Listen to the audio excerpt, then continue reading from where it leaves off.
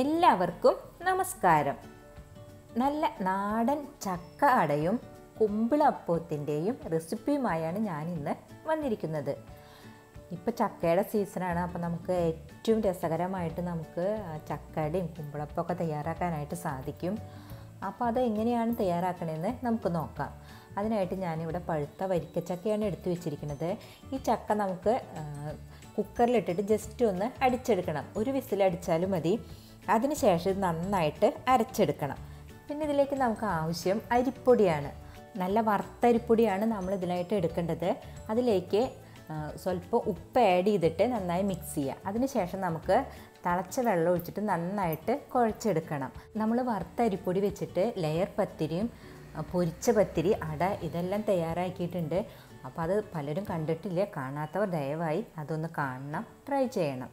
നല്ല തിളച്ച വെള്ളം ഒഴിച്ചിട്ട് കുഴച്ചെങ്കിൽ മാത്രമാണ് ഇത് നന്നായിട്ട് സോഫ്റ്റായി കിട്ടുള്ളൂ. അപ്പോൾ നമുക്ക് നന്നായിട്ട് ഒന്ന് കുഴച്ചെടുക്കാം.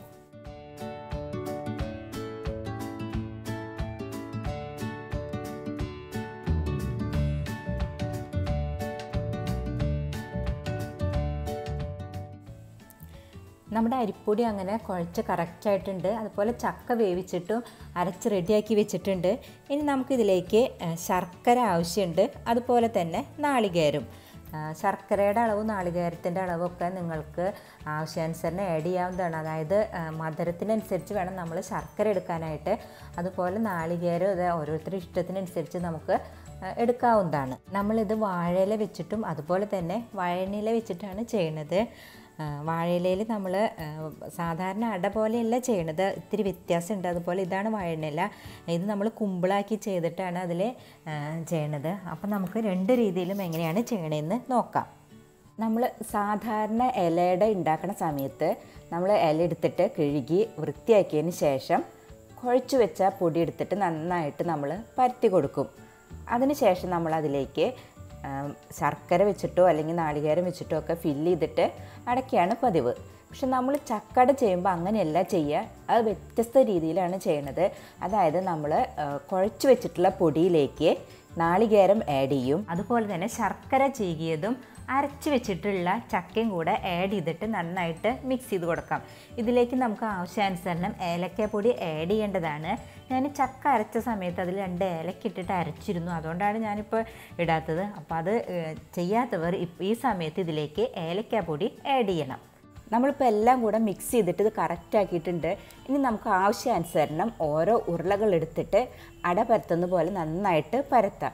ഇത് പരത്തിയിട്ട് ഇത് മടക്കണ രീതിക്കും വ്യത്യാസമുണ്ട്. നമുക്കത് പരത്തി എങ്ങനെയാണ് മടക്കുന്നതെന്ന് നോക്കാം. ഇപ്പം ഞാനിതിൽ എടുത്തിരിക്കുന്ന പൊടിയുടെ അളവ് നല്ല വറുത്ത പൊടിയാണ്. ഇവിടെ വറുത്തിട്ടുള്ള പൊടിയാണ് ഞാനിത്. അത് 250 ml കപ്പിൻ്റെ അളവിൽ 3/4 കപ്പ് പൊടിക്ക് 1 കപ്പ് ചക്ക അരച്ചതും അതുപോലെ തന്നെ ഒരു 1/2 കപ്പ് ശർക്കര ചീകിയതും ഒരു വലിയ മുറി നാളികേരം ചെരുകിയതുമാണ് ഞാൻ എടുത്തിരിക്കുന്നത്. ശർക്കരയുടെ നാളികേരത്തിൻ്റെ അളവൊക്കെ നിങ്ങളുടെ താല്പര്യപ്രകാരം മാറ്റാവുന്നതാണ്. നമ്മളിപ്പോൾ അട പരത്തി കഴിഞ്ഞു. നമ്മൾ സാധാരണ അട മൊത്തത്തിലായിട്ട് അടയ്ക്കുക ചെയ്യാറ്. പക്ഷേ ഈ ചക്കടയ്ക്ക് നമ്മൾ അങ്ങനെയല്ല ചെയ്യേണ്ടത്. ആദ്യം ഫ്രണ്ടിൽ നിന്ന് ബാക്കിലോട്ടും അതുപോലെ തന്നെ ബാക്കിൽ നിന്ന് ഫ്രണ്ടിലോട്ടുമാണ് മടക്കേണ്ടത്. അതായത് ഈ രീതിയിൽ 2 സൈഡും മടക്കി വേണം നമ്മൾ ചക്കട ഉണ്ടാക്കിയിട്ട് പുഴുങ്ങിയെടുക്കാനായിട്ട്. നമുക്ക് എല്ലാ അടകളും ഇതുപോലെ തന്നെ പെട്ടെന്ന് ചെയ്തെടുക്കാം.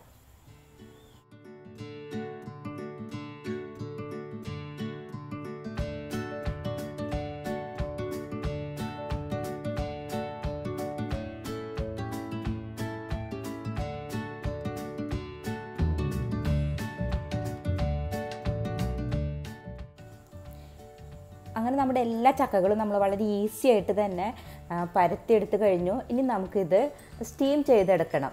അപ്പോൾ അതിനായിട്ട് ഞാൻ വെള്ളം തിളയ്ക്കാനായിട്ട് വെച്ചിട്ടുണ്ട്. അതിലേക്ക് ഇത് വെച്ച് അടച്ച് വേവിച്ചെടുക്കുകയാണ്. ഇത് വേവണ സമയം കൊണ്ട് നമുക്ക് കുമ്പിളപ്പം തയ്യാറാക്കാം. ഞാൻ ഇലകളൊക്കെ കുമ്പിളാക്കി വെച്ചിട്ടുണ്ട്. ഇനി നമുക്കിതിലേക്ക് ആവശ്യാനുസരണം ഈ കുഴച്ച് വെച്ചിട്ടുള്ള മാവ് എടുത്തിട്ട് ഫില്ല് ചെയ്ത് കൊടുക്കാം. വളരെ ഈസിയാണ് ഇത് ചെയ്യാനായിട്ട്.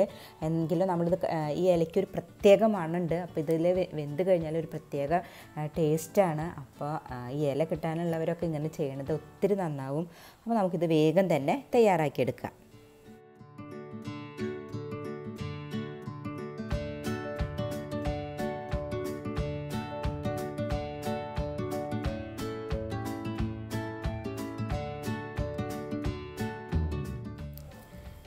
നമ്മുടെ ഇലയുടെ അങ്ങനെ വെന്ത് കറക്റ്റായിട്ടുണ്ട്. ഇനി നമുക്ക് ഈ അട ഇതിന്ന് എടുത്തു മാറ്റിയതിന് ശേഷം ഇതിലേക്ക് കുമ്പിളപ്പം വെച്ച് വേവിച്ചെടുക്കാം. നമ്മുടെ അട അങ്ങനെ ചൂടാറി കറക്റ്റായിട്ടുണ്ട്. നമുക്കിതൊന്ന് ജസ്റ്റ് തുറന്ന് നോക്കാം.